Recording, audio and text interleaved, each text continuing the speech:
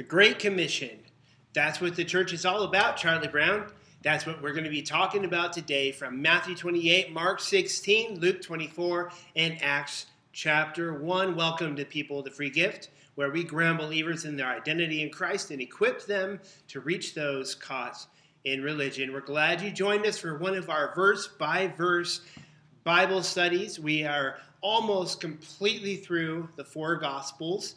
And once we are through with this series, I'm going to go back and put back all of those sermons that we took off previously because we were silly, quite honestly. And we're going to be having those released daily so that you can kind of go back if you're new here. And if you are new here, go ahead and click that subscribe button and enable notifications, and so you don't miss anything that we release. And we release verse-by-verse teachings of the Bible at least once a week. And like I said, there's going to be more coming very soon. And then we're going to do daily journey through the Bible, starting in Genesis. That's going to be starting real soon. So you want to subscribe to this channel. You are in the right place. And so let's go ahead and jump into our topic for the day, and that is, like I said, the Great Commission. So, Matthew 28:16, then the 11 disciples went away into Galilee into a mountain where Jesus had appointed them, and when they saw him, they worshipped him, but some doubted. And the first thing I want to say, just to kind of set this up, is that my previous conception, and this has happened a lot as we've been going through the Gospels, my previous conception of what happened and transpired in the Great Commission has changed. I used to think of it as like this was a singular event in which at the end, right before Jesus ascends into heaven, he releases his apostles to go into all the world and to make disciples.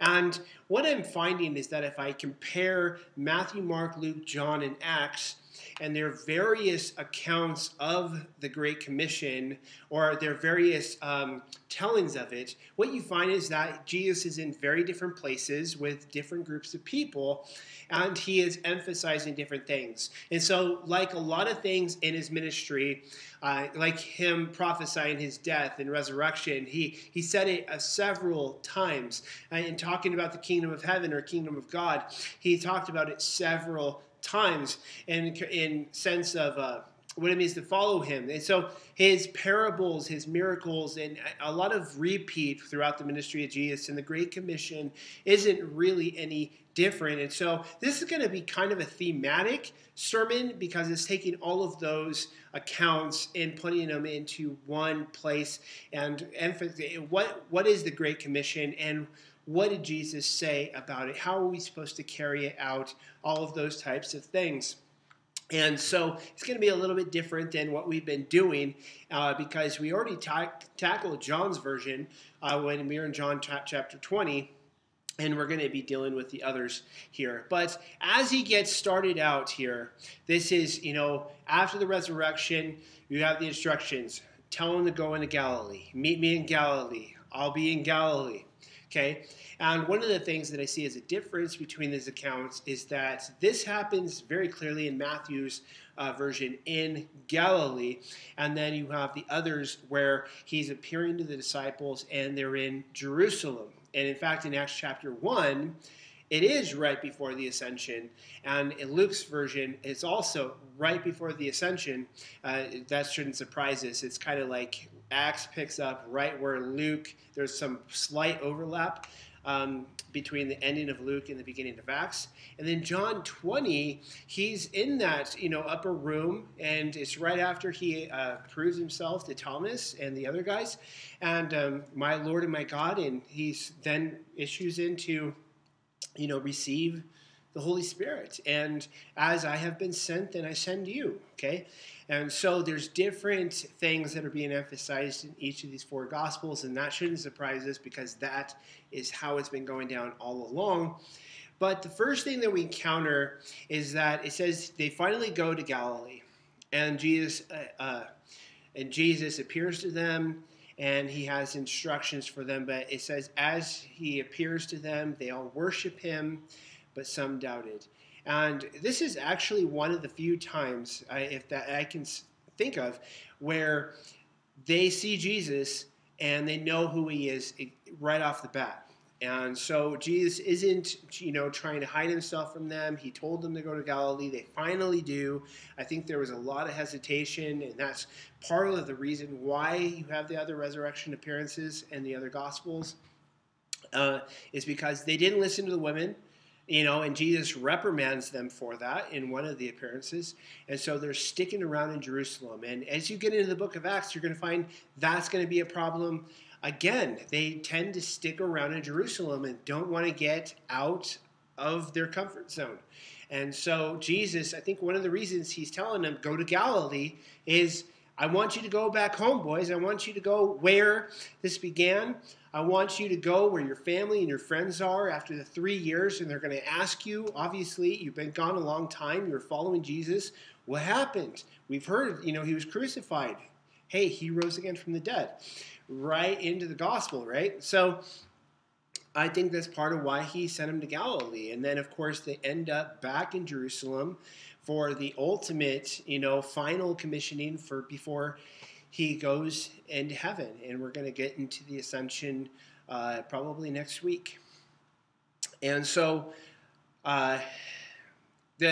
so what we see here is that it says they worshiped him, but some doubted. They worshipped him, but some doubted. So you still have this slight hesitation on the part of some. It doesn't mean that they didn't believe. All of these guys at this point, they all believe. They're all his apostles. Judas is out. He's gone. It's over with. And you have the 11 faithful. They're there. And so Peter's issue has been resolved. And, Thomas is there. They're all there. They all believe. But some of them, they doubt. And what are they doubting? Some of them were worshiping him. And just in case you wondered, this word is proskuneo. It's the word for worship, and they're worshiping Jesus. And maybe you've not really understood that that's okay, that it is perfectly acceptable to worship Jesus. It's perfectly acceptable to pray to Jesus. In fact, if any of you have ever heard me pray, you'll hear me say, Lord Jesus, at the beginning of my prayers. It's just how I feel led to pray. And I feel like I'm connecting personally with him. And that's just the way it is. And so, Stephen in Acts chapter 6 and 7, you see him praying directly to Jesus, and there's some other instances. And here you see them worshiping Jesus, which tells you that he was willing to receive worship, which means he's not an angel. It means that he's not a human. Or purely human. He is God in human flesh. He's co-equal, co-eternal with God. He shares all of the attributes of God, and we're going to get to that in a second. I'll never forget, I had a friend who was LDS, big surprise, and we made a deal with each other. I was going to read Doctrine and Covenants, she was going to read the New Testament, and then I was going to go to her church, she was going to go to my church, and we were going to just discuss what we were reading, what we had questions about, what we were experiencing. And so when it was my turn to take her to church, we actually ended up not going to my church. We ended up going to a Calvary Chapel, like a young adult meeting. And so it was typical, though, church. It was a worship and then a message. And afterwards, we went out to eat, and I just said, hey, what'd you think? And she said, it was weird. It was almost like they were worshiping Jesus. And I said, exactly. You just pinpointed the major difference between us and you, is that we believe that Jesus is the very God that we worship, and that is the reason why he died on the cross as a payment for our sins and rose again from the dead. And it kind of launched into this conversation because she was able to see the difference between the way that LDS worship and the way that Christians worship. And so it is okay to worship Jesus. Matthew 28:18, and Jesus came and spake unto them, saying, all authority is given unto me in heaven and in earth. I had another conversation with a guy in which he tried to use this verse to prove that Jesus wasn't God, because he says, see, Jesus said that all authority had to be given to him, and so if it had to be given to him, then he didn't have it in the first place, and so he couldn't be God. And I would encourage you, if you get into these conversations, don't just state why they're wrong. Ask them clarifying follow-up questions. And so here's what I asked them. I said, are you prepared to say that before this moment, this transfer in which you believe that this authority was given to Jesus, are you prepared to say that Jesus had no authority before that? And no, of course not, because, we were able to kind of walk through how Jesus showed his authority in the miracles that he performed, in the teaching, and his authority over demons and being able to cast out demons. And so, of course, he had authority before. And so in what sense could he say that he didn't have authority if we clearly saw that he had authority? And then the second question I asked him is, are you prepared to say that after this exchange, that you think this is what this is saying, that the Father had no authority, zero authority? Because Jesus said, all authority on heaven and earth has been given to me. So if you're going to say that Jesus had no authority, and then all of this authority had to be given to him, then you're saying that Jesus had no authority beforehand, and you're saying the Father, after the exchange, has no authority after that. And of course, this guy was not prepared to say either of those things, and he was able to see that that's a faulty line of reasoning, that this verse cannot be used to prove that Jesus is not God. In fact, I would say the opposite. I would say that this verse conclusively proves that Jesus is God, because God does not share his glory with another.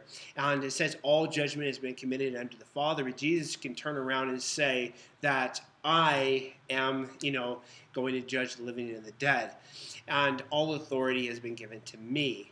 Okay? And so if Jesus is not God, this would be blasphemous for him to say. And following right after the fact that they worshipped him, this passage is completely and expressly saying that Jesus is God. He should be worshipped. It's okay to worship him. And all authority in heaven and earth has been given to him. Now, notice what he does with that in Acts chapter 1, verse 4 and 5, and Luke 24. It says, and behold, I send the promise of my Father upon you, but tarry in the city of Jerusalem until you be endued with power from on high. For John truly baptized with water, but you shall be baptized with the Holy Spirit not many days from now. And then in Mark 16:17, it says, and these signs shall follow them that believe in my name. They shall cast out devils. They shall speak with new tongues. They shall take up servants. And if they drink any deadly thing, it shall not hurt them. They shall lay hands on the sick, and they shall recover. And we're going to get to that in a second. Let's just take the first one. Okay, Jesus in Luke 24 and Acts chapter 1, he's basically saying the same thing. He called on them to wait in Jerusalem until the Holy Spirit was going to come. And that was at the point of 40 days after he rose from the dead. And so they waited in Jerusalem 10 days until the day of Pentecost. And that's when the Holy Spirit came. And there's a number of reasons for that, the reason why it was delayed. And one, it was brand new.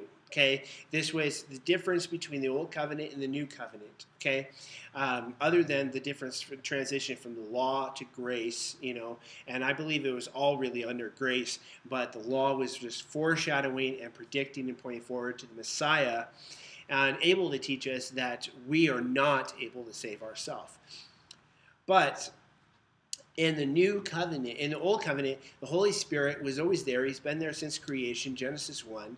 But he would come upon individuals. He would empower individuals for a particular time and task, like the prophets, priests, kings, and certain individuals who were called to do a certain task. Then once that task was over, then the Holy Spirit would leave. Okay? And in the New Covenant, it says that the Holy Spirit will make his home in you. He will be in you. He will inhabit you in the same way that it was said in the Old Testament that he inhabited the temple. Paul says, you individually and you collectively, the church, are the temple of the Holy Spirit. And you were not your own. You were bought with a price, okay? And so it's the abiding, dwelling Spirit of God within the life of the believer That was different, okay? And so that is what came on the day of Pentecost. Now, why Pentecost?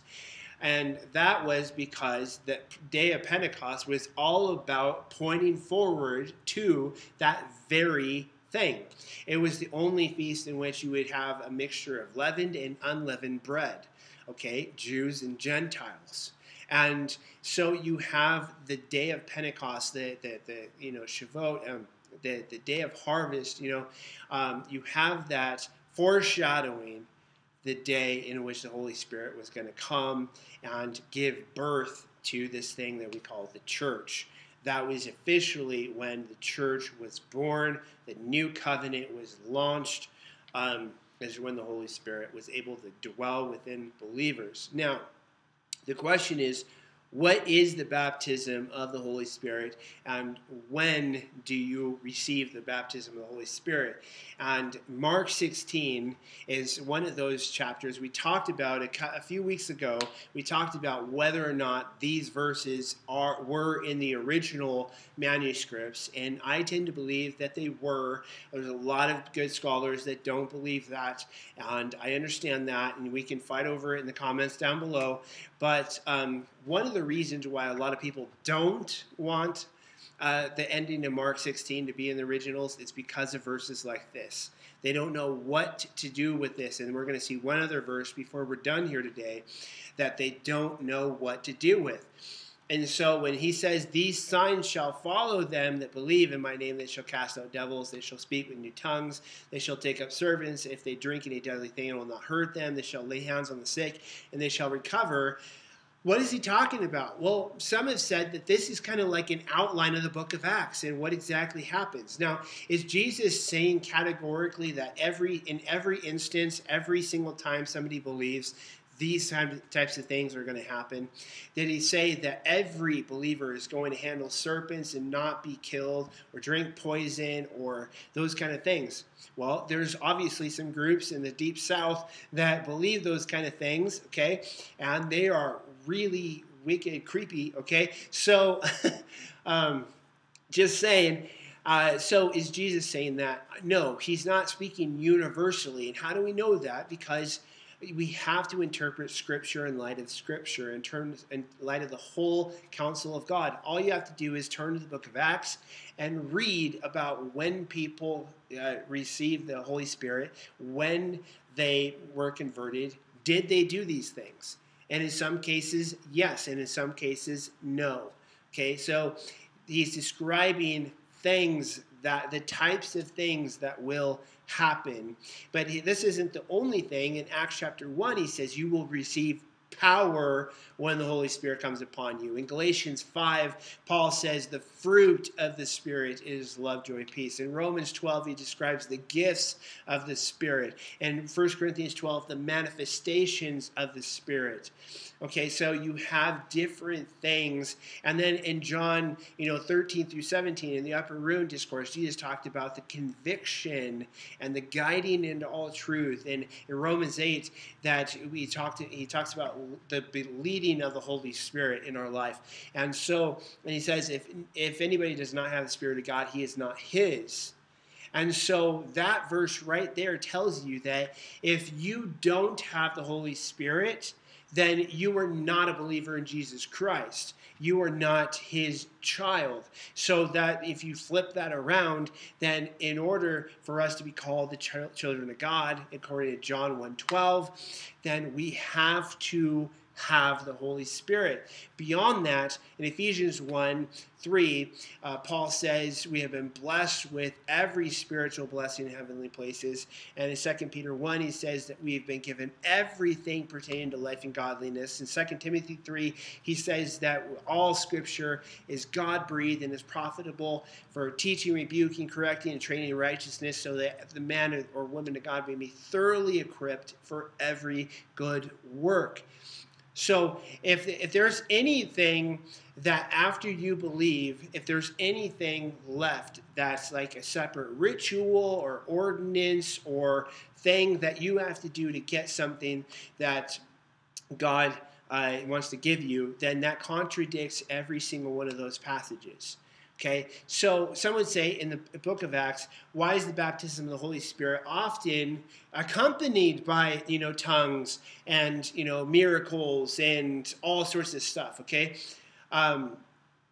What's going on there is that there was a transition time that God had to get them used to the fact that things are different. These are Jewish believers who were, the apostles of a church of primarily Jewish people in Jerusalem, and they had a hard time transitioning from the old covenant to the new covenant. They had a hard time transitioning from having to be circumcised and keep the Sabbath and keep the law in order to be Jewish and have an identity and a relationship with God, to that being received by faith and the Holy Spirit coming in and writing His law in their hearts, and then they are given a new life and they're a new creation. And so it took things like the sheet being pulled down in front of Peter's face and saying, "Kill and eat." It took him being sent to Cornelius' house and seeing a whole slew of Gentiles come to faith at once, and they start speaking in tongues while he's still speaking because they received the Holy Spirit. And his wording is, I hope that we can receive the Holy Spirit like they do, right? Because he finally got it. And then you have that settled at the Jerusalem Council in Acts chapter 15. And so you have these cases where they're going into these new territories, which I believe is what the meaning of like Acts 1:8, which we're going to get to in a second, has to do with. So how do you know if you're baptized with the Holy Spirit? I would say this. Do you believe that Jesus died for your sins and rose again from the dead? And do you intend to follow Him all the days of your life? Those are the two questions I asked before someone gets baptized in water. And if you can't get baptized in water, you are not. I'm not saying if you haven't been baptized in water, you don't have the baptism of the Holy Spirit. I'm saying if you have not been baptized with the Holy Spirit, you have no business being baptized in water. Does that make sense? Okay, let's move on. All right, Matthew 28:19, "Go ye therefore and make disciples of all nations, baptizing them in the name of the Father, the Son, and the Holy Spirit.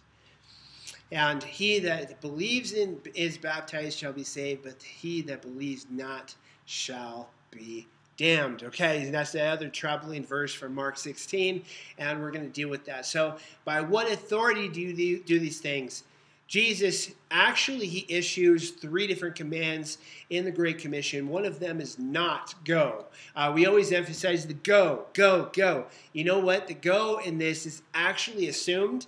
It's actually assumed that you are going somewhere. And aren't we? I mean, we go to work, we go to school, we go home, we go to church. We're going, going, going. Okay, the going is not an issue. It's what are you doing when you go? That's the issue. And so Jesus says more like, as you go, then make disciples. That's the first command of all nations. Baptize them in the name of the Father and the Son and the Holy Spirit, and teach them everything that I've commanded you. Okay, so those are the 3 commands. And notice what Jesus said before: all authority in heaven and earth has been given to me, so go and make disciples and baptize them and teach them. Make disciples, baptize, and teach them. You have authority in the name of Jesus to do all 3 of those things. Another thing that I ask when somebody wants to get baptized in water, they come to me, and after I've concluded, yep, they know what they're doing, they're a believer in Jesus Christ, I don't make it complicated. I already told you the 2 questions I asked them, and if they can articulate that to me, then I believe that they know what they're doing and that they're a believer in Jesus Christ, and I'm not going to question that, okay? So, of course, unless I'm talking to somebody that comes from a different type of faith, and then I'm going to ask clarifying questions. Sometimes they will, anyway, just to make sure. But I'm just saying I don't make it complicated. But I ask them 2 questions. When do you want to do it? And who do you want to do it? And I try and get them baptized as soon as possible because I believe we create such a disconnect between the moment somebody believes and the moment in which they're baptized, into which they think that those are two separate things. And in the New Testament, I really see them almost just like instantaneous with one another. As soon as the person was able to, then they got baptized in water. And so the who do you want to do this is the question that throws everybody off. You see, when I was starting out seminary, I filled out this application to do retro internship credit, okay? And because I had served in the church and done youth group and all that kind of stuff before, and so I was trying to get credit so that I can get out of seminary faster and get into ministry and get on with my life.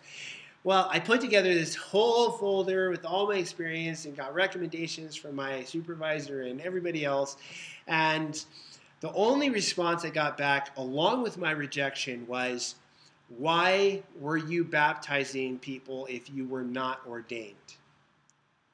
And I could not believe it. I could not believe that that was the question that was being asked of me. Because of this very verse, Jesus says to all of his believers, go make disciples, baptize them, and teach them. Do it in my name, in my authority. I have spoken it. It is so. Just the way that I created the world, just the way that I calmed the sea, just the way that, I raised the dead. I say the word and it comes to pass. And that's the authority by which we do these things. And for anybody to call into question anybody, any believer in Christ, baptizing another Christian, another person who's professed faith in Jesus Christ, is absolutely absurd and ridiculous, and I won't stand for it. Anyway, by what authority do you do these things? By the spoken word of Jesus, the Lord and Savior, the one who has authority over all things in heaven and on earth. Next question. The difference between evangelism and discipleship. Jesus doesn't say, we want to make this about evangelism, and it's not about evangelism, it's actually about discipleship. And someone would ask, what's the difference? There's two different words in the Greek, okay? What we call evangelism is a word that wasn't even translated. It's just literally like the equivalent of the Greek letters transferred into the equivalent of the English letters. And the word is euangelizo, okay? And that means to preach the good news, preach the gospel. That's literally what it means. There's several different words for preach. That is one of them, and it's specific to preaching that Jesus died for your sins. He was buried, and he rose again from the dead, just like it says in 1 Corinthians 15. Okay? So that word is not anywhere in this passage. Okay? Now, are we called to do that? And is it part of making disciples? Absolutely. But what's the difference? I believe the difference is what Jesus follows that up with. He says, make disciples of all nations. And you can just see that he's talking to the ones who are now called apostles because he's sending them out literally right now. But they were his disciples. A disciple, literally, the word means learner. Okay? But in that case, Jesus took them along under his wing, and he guided them. He did experiences. He did life with them. He taught them. And that's what he's calling these guys to do. Make disciples of mine. But, in a way, you could say, like Paul says, follow me as I follow Christ. Okay? That we are kind of that guiding force along with the Holy Spirit and along with God. It doesn't mean we make huge life decisions for these people. It means that we try and teach them what we have learned since we've become a Christian. And we point them to resources that will help them along in their journey. And we introduce them to new people that they might have something in common with and who might be able to help them in other areas that we're not able to. Okay, that's where discipleship is. And these two words that Jesus follows it up with is baptize them and then teach them. Teach them what? Teach them to obey to keep my commandments, everything that I've taught you. And if I were to ask you, and we'll get to this later, okay? So what about this Mark 16:16, he who believes and is baptized shall be saved? Is he saying that you have to be baptized in order to be saved? No. Read carefully. What is the emphasis in what he's talking about? He says it twice, but the second time, something's missing. He that believes and is baptized shall be saved. He that believes not shall be damned. So the difference between damnation and salvation is belief that then expresses itself in baptism. You have to take Scripture in light of the whole counsel of God. Okay, there's no other place that you can point to that would say that you have to be baptized in order to be saved. All one has to do is point to any one individual who was saved without being baptized, and the classic one is the thief on the cross, to prove the fact that you don't have to be baptized in order to be saved. In fact, Paul's speaking to a whole bunch of believers in Corinth, and he's saying, I'm ashamed of the lot of you. I'm glad I didn't baptize any of you, for God did not call me to baptize, but to preach the gospel. So if Paul was called to preach the gospel and not to baptize, they can't be connected. They can't be the same thing. You can't say, I preached the gospel, someone accepted the gospel, they weren't baptized, but then that means that they're not saved. Okay? There's no way you can possibly make that argument. So what is baptism? First of all, the word means immerse. Okay? It's another one of those untranslated words where they just took the Greek equivalent to the English equivalent letter and they didn't translate the word. This is going to sound funny, but the best description of what the word means comes from an ancient recipe for making pickles. Okay? And there's two different words in the Greek. One is bapto, one is baptizo. Okay? Bapto, baptizo. Okay? And bapto is like if you took a cucumber and you dipped it in the brine. You just dipped it. Now, it might have a little flavoring on it when you took a bite out of it, but the texture would be the same, the consistency would be the same, and the taste ultimately would be pretty much the same. It would be a cucumber that has a little drippings on it, right? But baptizo, if you baptize that cucumber, you immerse it, you leave it in the brine, and then what comes out when you're done with it? A pickle. Okay, it has changed. It has been completely immersed in that brine to the point in which its substance, its texture, its taste has changed. Okay, it's a completely different food. If you buy pickles or you buy a cucumber, completely different food in substance. And that's the point of baptism. It's not that baptism saves you, but it's a picture of what has happened on the inside. The Apostle Paul in Romans chapter 6, he says, you have been buried with Christ through baptism, and then you have been risen again through newness of life. And so you have this picture. We have died with Christ, and now we have been risen again with Christ and seated in the heavenly places with Christ. That is our current status and identity. We're a new creature. And so baptism is a picture of what Jesus has done for us and what we have done in public identification with him. And so that's why we get baptized in water. And it is separate from the baptism of the Holy Spirit, but the baptism of the Holy Spirit, I don't believe, is a separate ritual that you have to go through in order to get more of what God wants for you. In fact, baptism doesn't give you more of what God wants for you. It's just doing it in obedience and doing it as a picture, like I said, of what God has done on the inside of you. Matthew 28:20, teaching them to pay attention and hold on to all things whatsoever I have commanded you, and lo, I am with you always, even to the end of the age. Amen. So a lot of groups out there, they want to make it into like when Jesus says, keep my commandments, obey everything that I have commanded you. And if you love me, then you're going to do this. They make it into like if you're not keeping the commands of Jesus, then that means that you can't be his disciple, you can't be saved. And you just ask them again those clarifying questions. Are you keeping the commandments? Well, no, you can't keep the commandments. It means you try to keep the commandments. Well, did he say try or do not? There is no try. He said keep it. He said obey. He says do it or don't do it. There is no try. Okay?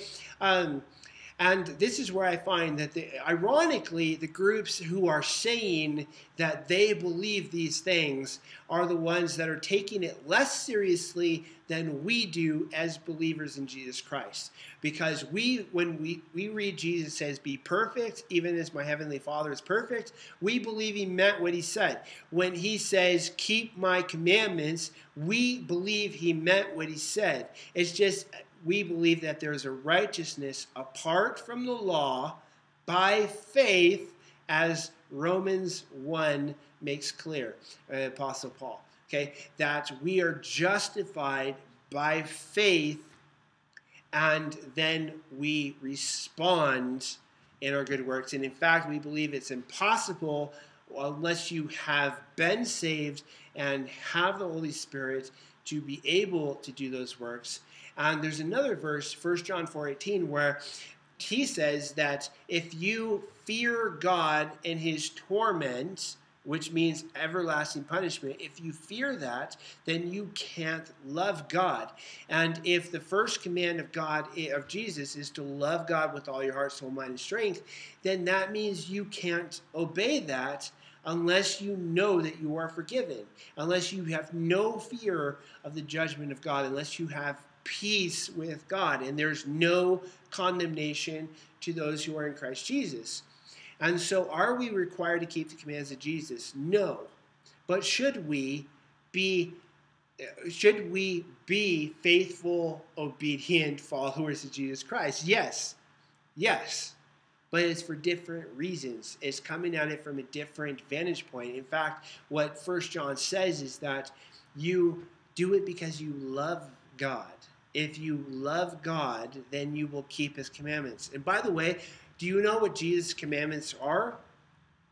Okay, it's not talking about the law. He's talking about his commands. You know what literally the types of things he commanded us to do? He commanded us to love, believe, abide, okay, obey. I mean, so his commandments are not burdensome, and they're very few, and they all are about just allowing the Holy Spirit to live this life out through you, not about this system of rules that you have to follow in order to keep or to get or to keep your salvation. Acts 1:8, but you shall receive power after the Holy Ghost has come upon you, and you shall be witnesses unto me in all Jerusalem and in all Judea and in Samaria and unto the uttermost part of the earth. And so this is where you get more of the tactical, okay? And the reason why I say method to his madness is because if you just stop and think about the context of this is 11 men on a hill in Galilee or Jerusalem, depending on, the context of what we're talking about here. But he said it a few times, like we said. And Jesus says to them, I'm going to go in a few minutes, but you 11 are going to make disciples of all nations. That's your mission. Does anybody have any questions? I imagine that every hand went in the air, like, there's 11 of us. Isn't it going to take, like, infinitely more people in order to do this, Jesus? I mean, come on. And you can go through church history to see what all those 11 did. And you can see, because all we know, right, all we know is that somehow you and I, if you believe in Jesus Christ like I do, we somehow believe in Jesus Christ 2,000 or so years after the events, and it's because these guys started the ball rolling. And you have the history, the early history in the book of Acts, and then we have some church history, and then it's basically like, you know what? Somehow it happened. Somehow the gospel got to you and me. But that's crazy, right? I mean, the 11 guys then got the message through the entire world to you and to me 2,000 years later. That is absolutely crazy, but there's a reason why Jesus had a tactic. He had a plan, and he says, you will receive power when the Holy Ghost comes upon you, and you shall be witnesses unto me both in Jerusalem. Okay, that's where they were. And so you got like this tiny circle there, and then you got Judea and Samaria. That's the surrounding area. So like wherever your city is, I kind of think of that as your county, right? Okay, and then you have the uttermost parts of the earth. And so it's like jumps out real quick, like your city, your county, and the entire world, guys. Okay, let's just catch it all, right? But you know what? In the early chapters of Acts, it seems like it took them a really long time to get out of Jerusalem. You know, and some people, they say like, oh, I want to go on a mission trip. I want to go on a mission trip. And you just ask them a simple question like, hey, you know, you haven't invited anybody to church. Like, you want to go across the world and you somehow think you're going to preach the gospel all of a sudden? If you want to preach the gospel and you want to be used by God to bring somebody into faith in Jesus Christ, then pray today and go out your door and start doing it. Start serving. Start loving on people. Start inviting. Start talking. And I guarantee you, he will use you. He will give you opportunities. What I found is that it's more about whether you want to be used by him, whether you put yourself out there to be used by him, and versus the person who's like, no, please don't ask me. Please don't. I don't want that. I don't know. I don't know anything. I'm still young in my faith, whatever. They have excuse after excuse and fear after fear. And it keeps them and it paralyzes them from doing these things. Or they say like, well, I don't want to offend somebody. I don't want to lose a friend. I don't want to, you know, I don't want to do that. And Jesus said very plainly, you know, some people are going to love you. Some people are going to hate you. But that comes with the territory, and even if they turn around and kill you, they alienate you, they isolate you, they throw you in prison, does it really matter if he's calling you to do it, and he's calling you on this adventure, and the God of the universe wants to use you for his glory? Does it really matter what other people think or what they do to you? And so there's a method to the madness, and some have said that this is like an outline of the book of Acts, okay? And so you have them slowly going out of Jerusalem into Judea and Samaria, and then into the uttermost parts of the earth, mostly through the Apostle Paul. And so that is that. And so do you feel comfortable praying to and worshiping Jesus? Why or why not? What does it mean to you that Jesus gave you authority to make disciples, baptize, and teach? And what have you done with this authority? How do you understand baptism of the Holy Spirit? Let's have a discussion about this. And what is the difference between evangelism and discipleship, and how can we help you grow in these areas, and how can we do better as a church in these areas? How do you understand water baptism? Are we required to keep the commands of Jesus, and what does this look like? And who is our Jerusalem, Judea, and Samaria, and uttermost parts of the earth, personally and as a church? What can we do to more effectively reach out to them?